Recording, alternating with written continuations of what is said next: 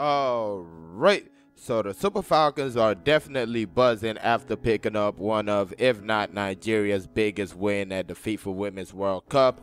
But now they must put all that to the side and focus on the real task of qualifying for the next round of the competition. Before we get into a lot of details surrounding this match, please don't forget to like this video and also subscribe to the channel if you haven't already. Thank you very much. So yeah, Nigeria face Ireland in their third match of the group, and that's Group B. The match will be played on Monday, the 31st of July, 11 a.m. Nigerian time, and it will be hosted at the Lang Park in Brisbane, Australia, and that'll be 8 p.m. over there. Now, Ireland will go into the game without a point in the bag. They lost their opening match of the group against Australia, and that was by 1-0. Then they lost by 2-1 to Canada in their second match, so that makes them dead last in the group at the moment, and it also means they will not be qualifying into the next round of the competition. Now, the Super Falcons, on the other hand, have picked up 4 points out of the possible 6. Their first match in the group was against Canada. It ended in a goalless draw.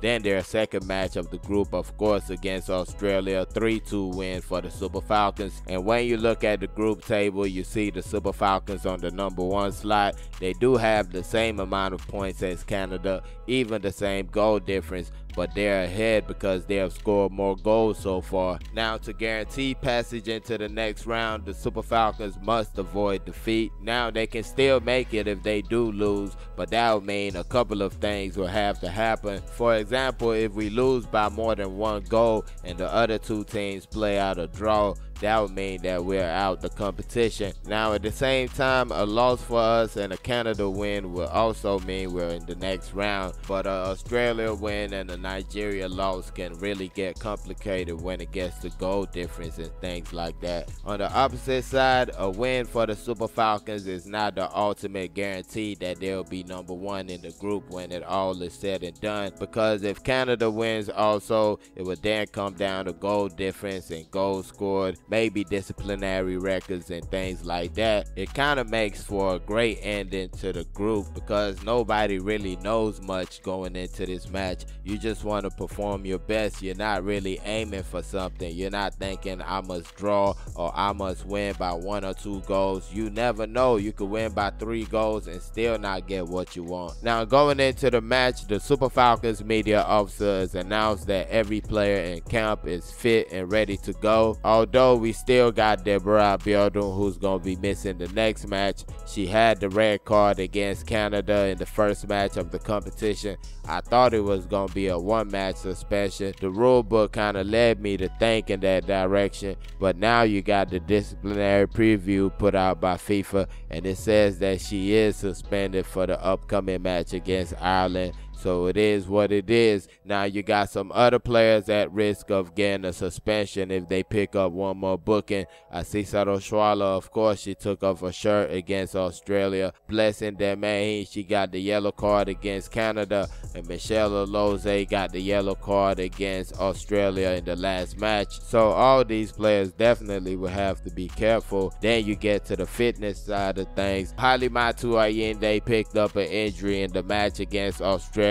She had to be subbed off at the 76-minute mark. Looked like an ankle situation. According to reports, she's doing good and should be available for the next match. Then you got Osinachi Ohale, who took that big kick on the way to scoring the second goal against Australia. I believe she's been on the receiving end on probably the toughest foul so far in this competition. And that's crazy because she's a central defender. She's more like the player supposed to be dishing out the pain. But it seems like everybody has been dishing it out to her. She took that big kick to score the goal against Australia, toughed it out and stayed in the game. Of course, after the game, there's going to be some more checkups. And after those checkups, she is doing just fine and should be available for the next match. Then you got Toni Payne, who also suffers from a rash challenge. The player clattered into her. She was down for a good amount of time, but she ended up getting back up. Seemed like she wasn't going to be coming back into the game, but credit to the medical medical team who told the coach to wait up on the substitution, and she came back into the game, played a part in the first and the third goal, and you do wonder what our chances were if she did not continue in that match,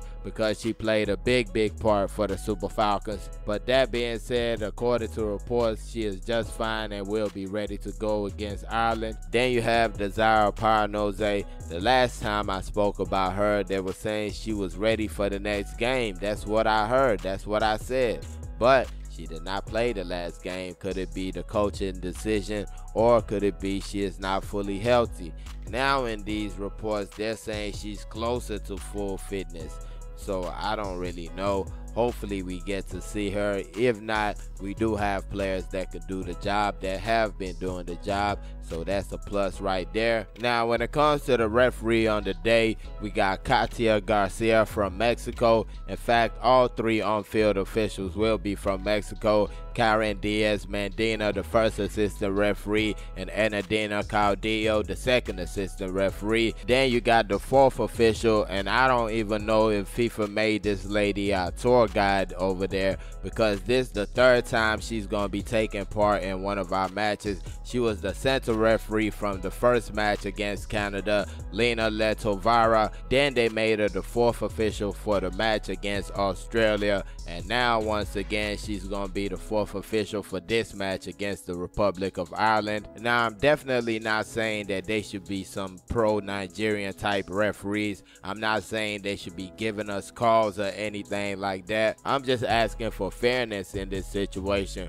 What you gonna call for us, you need to call for them. That's it. We're not asking for anything special. Just call the game the way it should. And credit to the referee in the last game, which was Philippines against New Zealand. That's an easy match that she could have been like, okay, let me help the home team. But she kept it real all the way to the end. And we're just hoping that she does the same thing with this match. Now with the Super Falcons starting lineup, I'm pretty much expecting more of the same from head coach Randy Waldrum. Probably a couple of changes will be made. Maybe I see Oshwala coming back into the starting lineup, because this is definitely not a type of situation you could play around with. The coach would definitely want to put his best foot forward going into this match, especially when you're playing an Ireland side that gave Australia and Canada all they could handle.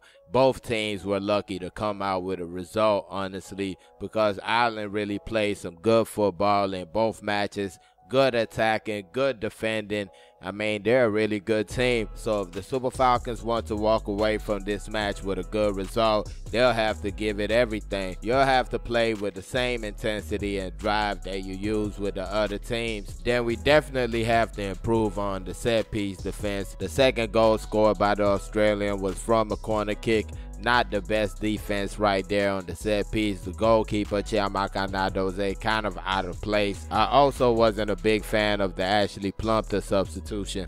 I felt like it took a lot of size out the team, and it wasn't really needed. She didn't look that tired going out the game. But that being said, let me know your thoughts on the match. Let me know your predictions. Let me know everything. Put it in the comment section. Super Falcons of Nigeria take on the Republic of Ireland in their third and final group match of the FIFA Women's World Cup. Match will be played on Monday, the 31st of July. Wishing the Super Falcons the best of luck and all 3 points at the end of the day. Please don't forget to like this video and also subscribe to the channel if you haven't already. Thank y'all for watching. Peace.